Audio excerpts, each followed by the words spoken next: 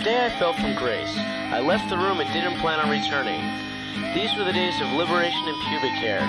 These were the days of needles and haystacks, when finding one was like shoving a fat camel's ass through its eye, or entering heaven, or finding a last-minute date to the Valentine's Day dance, or being left alone for that matter. The conversation swelled and crashed as I got whiplash from watching the clock impatiently.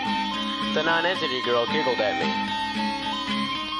Here I go again, using creative but not too descriptive adjectives to describe people I can't stomach. I must have broken every one of those 10 commandments. We were so fucked up that we left our most precious belongings as litter. And as we kicked around life, laziness reared its ugly head. We rained on their parade. Yeah, I never did like junior high.